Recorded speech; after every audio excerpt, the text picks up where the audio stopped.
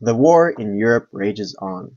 The Allies have secured France, but it is a tenuous hold on France and requires the armed forces of both the Americans and the British to stabilize the French government so as they will not collapse underneath the armed buildup of the German and the Imperium forces massing on French borders.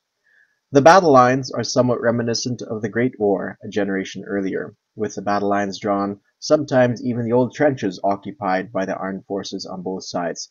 Picardy and Alsace-Lorraine belonged to the French, British, and American armed forces, whereas Belgium and Bavaria belonged to the Germans. The only exception to this is the Nova Roma Imperium, doing their own imperial might and aggrandizement, the empire building in the Mediterranean, as well as in the African theater, having captured Cape Town, South Africa, and the bulk of African territories. In the east, the Germans have pushed into Soviet territory, capturing a considerable amount of territory. The Soviets have pushed back and recaptured some, but the bulk of territory has shifted over into German hands.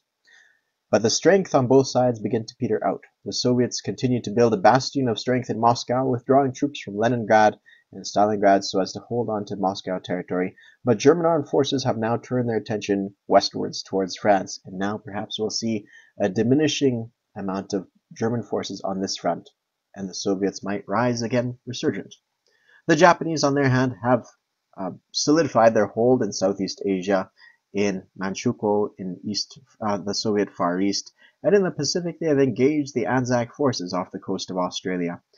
The battlegrounds on this side is somewhat tenuous as well. There's a silence before a coming storm as the Americans build up their forces, the Japanese build up forces, the FEC prepare for the next great lunge, the Anzac recover from their attacks, and the Italians themselves gather themselves for another great leap into conquest and war. The British and the Americans on this front are doing quite well, solidifying their hold and dispersing an immense amount of troops along the borders, but all in all, things are somewhat at a balance in Europe, as neither power has a supremacy of resources and numbers to win both in the west and the east.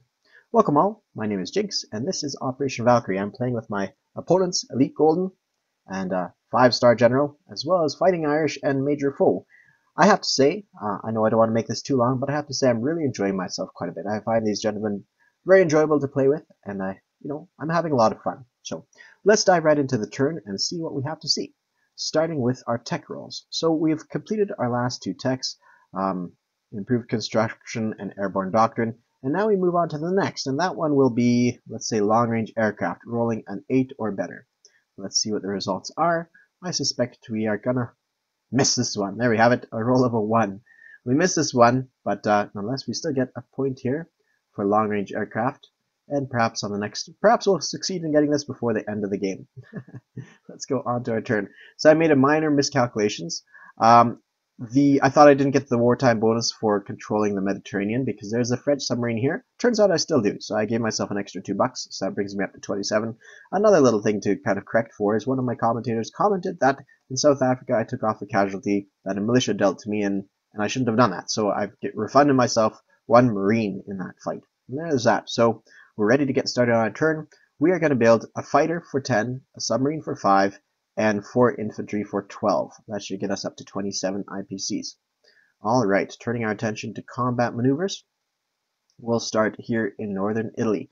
This elite airborne is going to drop off in Aquitaine, flying 1, 2, dropping off in Aquitaine, and returning back to northern Italy. There is no combat here, so no aircraft from Paris can scramble into that territory. In North Africa, we are going to embark an infantry from Tripoli into this transport. The transport is going to swing north, 1, 2, to pick up another infantry, and then collectively drop both of them off in French Morocco. So we have 2 infantry in French Morocco. It's simply going to be a walk-on onto that territory, which is all well and good. So it's an extra buck, so that's pretty fantastic. Likewise, we're going to walk onto Tunisia with these 2 infantry marching in from Tripoli. So that is potentially another walk-on territory. Again, not too bad. The Italian income slowly and surely goes upwards, and it is quite fantastic to pursue that. Now, one thing I should note too, that this battleship is going to be repaired at Malta base. So you are allowed to kind of freely move it in and out into the port that's being repaired at, and so it is going to go into port here. And I'm going to grab a little token there to remind ourselves that that's what it is. and now he's going to be in port in Malta, and at the end of the turn he's going to be repaired. Alright, turning our attention, so we did those 2 battles. We're going to do a couple attacks here against sea zones. From A37, a submarine moves to A41 and attacks this sea zone. And in A47, we have a submarine attacking this sea zone as well. We have a seaplane in Sicily. We go 2 spaces to the Adriatic Sea just by itself to attack that French submarine. And that's it on that front. Over in Africa, we are going to engage with 1 infantry coming from South Africa and 1 from Belgian Congo to Rhodesia, and we're sending in a tactical bomber and a fighter to engage the lone colonial infantry in Rhodesia as well. So that's what's going on in that theater. And then I have my fleet in I-1. We're going to embark some units onto that fleet. There'll be 2 Marines and 4 infantry, and those units are going to swing across, and we're going to land them in Maharashtra in India. We're going to have the Imperium's forces in India for the first time. So we get 1 coastal bombardment. There's no mountains. I believe mountainous, it doesn't extend all the way to that roundel over there. We're going to have these units dropping off in Maharashtra is the hope and the dream. We're not going to put our units in port at the end. They're just going to stay out here in the water. That is the current plan. So we'll have to see how that goes. To support that attack, I know these units aren't actually attacking, but 1 destroyer is going to come from the Mediterranean Sea in sea zone M4, 1, 2, 3, 4 to the sea zone. So that's 2 destroyers and a heavy cruiser in the sea zone, and going to go into Maharashtra. All right. I do believe that is it for our combats. All right, that is it for our combats. Let's start with the raiding stuff, kind of the least important stuff, and work our way to a crescendo of attacks. Okay, so we have the one off the coast of Brazil. We have a submarine, Italian or Nova. Imperium submarines, so we maxed out that convoy line of the Americans. So 4 as the attacker, out in blue as a defender there. Sorry, I said that really badly. Okay, let's see what the results are for the second submarine. And this one we completely missed. So we have fully engaged this convoy line and caused a little bit of damage against the enemy. 3 damage against the enemy, nothing to write home about, but nonetheless, we put some pressure on them. Turning our attention to this attack here with the seaplane against the French submarine. We get to roll a dice at 3, but there's no response for the enemy because we're not sending any other ships. So we're going to send this yellow dice. It's going to represent our seaplane. We need to roll a 3 or less. It's an 8, so we missed that fight, and our seaplane will land back in Sicily. All right, I'm going to delete this roundel. Okay, now we turn our attention to Rhodesia. We have 2 infantry. Is there any rivers? No rivers that we're crossing except 1 from South Africa. So I have to take note on that one. So we're going to roll a few different dice. There'll be red as the tactical bomber. We're going to put a yellow. We're going to go this. Let's say a green as the fighter. Green as the fighter. There we have it. And then we have, let's say the teal over here, representing the regular infantry at a 2. And then we also have a purple here at 1. So yeah, that's quite the mix. And we need to score at least 1 hit to succeed in this fight. 1 hit. 1 hit out of all that. All right, so the teal hit.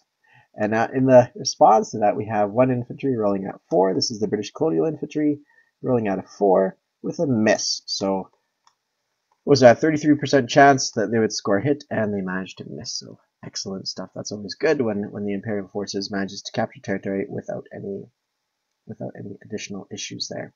So fantastic stuff. Okay. The Air Force will continue on their way, 1, 2, 3, 4, and land in Italian Somaliland. I think I'll just do that now, because otherwise I'll probably forget. We have our last little conflict here, and that's into Maharashtra. So we have 6 dice at 2, and we have also a heavy cruiser attacking also, I believe, at a 2, but it is a shore bombardment. Heavy cruiser at 2. So I'm going to roll this dice 12, shore bombardment at a 2. Ah, miss. All right. But we do have 6 dice here at 2. So my thinking is we'll at least score 1 hit. 1 hit with this. Taking out their militia. We have 1 hit. There it is, at 2. Now in response, the enemy has 1 militia and 1 infantry, the teal being the infantry and the militia being the purple. Let's see what those results are. 1 hit. So 1 for 1 exchange. And now the militia comes off the table, and my marine comes off the table, leaving me with 5 units left over. I'm going to roll their infantry as well, just to shorten the battle a little bit. So 5 at 2 and 1 at 4. So we have 2 hits here, and his infantry missed on the second round. So we take off 1 casualty, we take off 2 hits, we take off 1 marine, and we have captured the territory. I'm going to clone this character, put him here, and that is it. Captured Maharashtra. Now let's take a quick pause and adjust our income. Oh, one more landing here, I guess. We grabbed this territory of Aquitaine. Alright, so this aircraft will land here in northern Italy again. So now let's go adjust the income. So from the French, we've dropped the income by 3. 1, 2, 3. The Brits go down by 1 for Odisha, and the FEC goes down by 1 as well for the loss of Maharashtra. Collectively, that's 5 up for the Italians, so we're looking at a 26.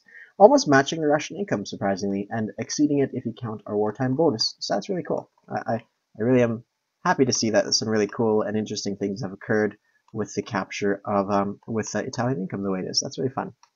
Alright, so now we move on to the non-combat. What do we do for non-combat? Well, we're going to move this fighter. It's going to go 1, 2. We're going to land him in Sicily. Am I going to land him in Sicily? Yeah, I think I'll land him in Sicily. And then we also are going to send this heavy cruiser, and he's going to go into port in Gibraltar, just to provide that 1 extra defense if need be, in case the British or the Americans get any ideas. And this naval transport doesn't have any port to go to. I don't think it can go there, so we're going to send in a destroyer and 2 destroyers and a light cruiser to this position. I think that would be all right. So we have a small semblance of a force there. And lastly, we have an infantry here. From Lower Egypt, he's going to come up to Transcaucasus, Transjordan rather, and I believe that is it. I can't think of anything else that needs to be done. So now we place our units on the board. I'm going to just cruise over here, grabbing our units, putting our fighter up here in northern Italy, and our submarine also in the waters here off the Tyrrhenian Sea. And then our remaining units, I think we'll simply put them up here in this northern area as well, northern Italy, kind of maximizing that factory out too. So I think that is it. I'm going to conclude this video here. But I think I'm going to conclude this video here, and that will basically. Oh, and I guess I get to repair this battleship at the end of all that. So there he is, repaired. All right, that's about it. So let me count up my. I don't need to count up my income. I just need to simply collect. My income. So I'm at 26 plus. Yeah, 26 plus $6. That's really cool. So that's $32 to spend on the subsequent round. So lots of fun. Now I'm sure a good chunk of that will be taken away from me with France reacquiring, say, Aquitaine and the like, but nonetheless, this will be a lot of fun. Okay, everybody, thank you all for watching, and cheers.